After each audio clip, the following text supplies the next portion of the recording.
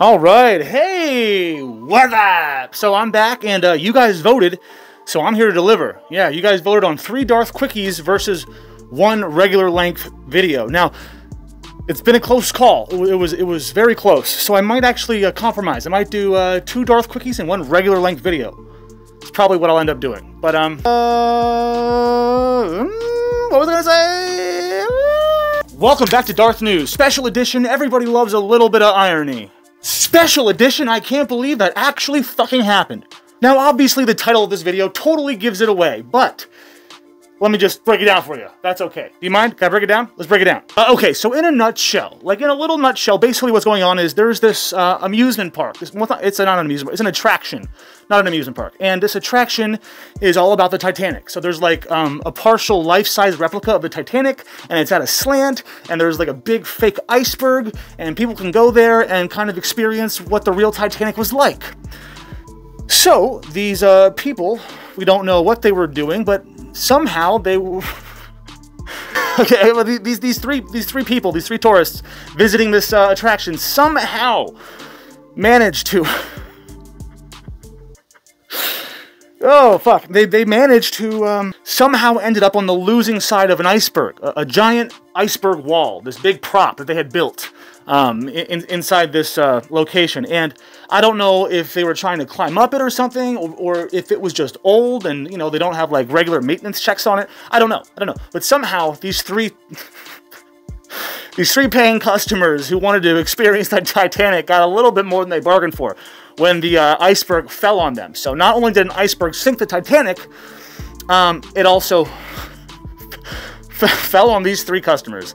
But real quick, side note, little fun fact. They're now saying that an iceberg probably wasn't the reason that the Titanic sank. Yeah, believe it or not, they're saying that there was an explosion in the combustion in the engine, excuse me, that caught fire and blew a hole out the side of the ship, and that was the hole that was the reason the ship sank. I don't know. I should stop smoking weed? Yeah, I know. Now, archaeologists and scientists believe this new theory because the side of the ship that was damaged by the iceberg isn't blown inward, it's blown outward. The metal of the ship is pushed out, like the explosion happened from the inside, not from the outside. Because if it happened from the outside, then it would be in. So, I don't know. Who knows? Doesn't matter. That was just a side little rant, because that's all I fucking do here is rant. But basically, what I'm trying to say is, glasses suck. I don't know why I was wearing them. Well, now, you know what? It's really bright. Now I know why. I remember.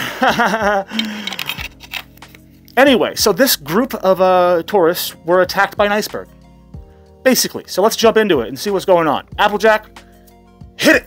Alright, so let me just kind of summarize this real quick before we jump into the tweet, explaining what happened, I guess, and it's also like an apology tweet, but anyway, so there's 3 visitors that are visiting this Titanic museum, this like attraction, and they were injured by a falling iceberg. I'm not fucking joking, and I don't think they expected the exhibit to be, you know, quite so realistic. So the Titanic Museum attraction is in Pigeon Forge, Tennessee, and it allows visitors to experience a life aboard the Titanic with exhibits where they can, you know, feel like 28-degree water and experience the sloping decks of the ship and the stern, and as it was like descending, and you can sit in the actual size lifeboat. But they didn't know that they would get absolutely destroyed by a real iceberg, or life-size iceberg. Anyway, so what might be considered one of the most ironic accidents of all time. The 3 guests who were injured were taken to the hospital after the collapse of this iceberg wall, I guess is what it was, in the Titanic Museum.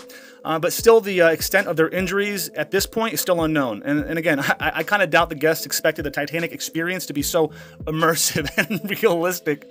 I'm not laughing at their injuries. I hope they're okay. I'm just laughing at the fucking irony of the situation. Woo! It's just too good to be true. All right, so let's jump over here to the response from the Titanic Museum attraction over here on their Facebook page. They said, quote, "On the morning of Monday, August 2nd, the accident occurred at a Titanic Museum attraction. Our iceberg wall collapsed and injured 3 guests who were taken to the hospital. At this time, we do not know what the extent of their injuries are, and our thoughts and prayers continue to be with all those who were affected, including the first responders, who I'm sure were taken back. They were probably holding back laughter. I'm just gonna guess, depending on how serious the injuries were. Hopefully they weren't too bad, but we'll find out eventually, and maybe I'll follow up with the story, and maybe, I don't know, probably not though. Let's move on. So immediately following the accident, Titanic Museum attraction was closed, and as of the morning of Tuesday, August 3rd, we reopened to ticketed passengers. The iceberg wall does not currently exist, and the affected area has been blocked off for the time being. We anticipate it will be at least 4 weeks for the iceberg to rebuild. The safety of our guests and team members is always on top of mind. Our maintenance professionals are in the process of reevaluating our quality and safety guidelines, and we will make all modifications as necessary to proactively ensure that the well-being of all who experience the Titanic Museum attraction. Mary Kellogg Jocelyn and John Jocelyn, owners. So, you know, I mean, maybe just make the room extra cold. Why, if you want that to be like the real Titanic experience, keep the room at 32 degrees and put a real fucking iceberg in there. You know, why not? Just get a giant piece of ice, turn the temperature way down. I'll offer them, like, you know, official Titanic Museum attraction jackets to wear, and then they can, you know, go experience what it was really like on the Titanic, you know? So that way you don't have a fake, you know, iceberg falling on your guests and your patrons. I mean, maybe they were trying to climb up it. I don't know. I don't really know what it looked like. Again, this is going to be a DarthNews quickie, so I'm not really going to go into too much detail here. You can look it up on your own good time. Anyway, for now, that'll do it. Let me know your thoughts in the comments below. Whatever your thoughts might be. You know, if it's whatever, you know, just leave me a comment. Just say, cool story, Darth, thanks for sharing, or something like that. I don't know. Or just say, Darth, you're an idiot. That works too. Anyway, until next time, don't you dare. Anyways, until next time, don't forget to pull out. That is POO, motherfucking L. And please consider like, sharing, subscribing, hitting that bell, going to my merch store at DarthNews.com, or my Patreon at www.patreon.com/DarthNews, and donate as little as $1 a month, just $1 fucking dollar a month, or just $1 one time. That's it. Just shoot me a dollar bill, and I will keep making videos. How about that? Anyways, until then, much love, guys. Take care. Until the next video, which is coming up really soon.